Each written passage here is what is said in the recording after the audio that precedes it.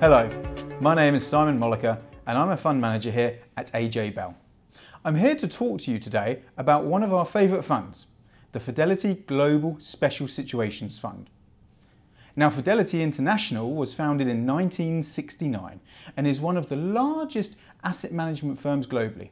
The firm has a strong focus on proprietary fundamental research and as such offers a wide range of products with capabilities across many different asset classes.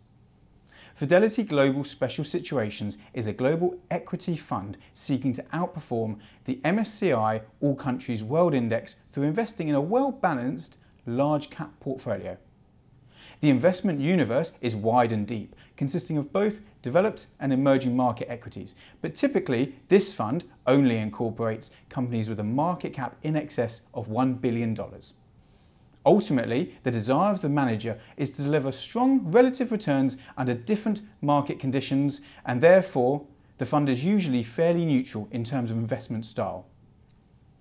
This fund has been managed by Jeremy Podger since 2012, and he has amassed many years of experience in managing global equity strategies, having previously worked for a number of different investment firms.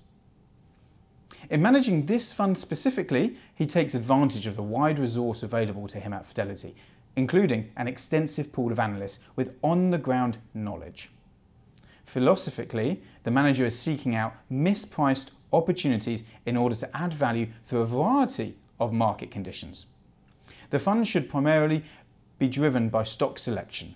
In particular, the investment process focuses on identifying three different types of investments, namely 1. Corporate change, 2. Exceptional value, and 3. Unique businesses.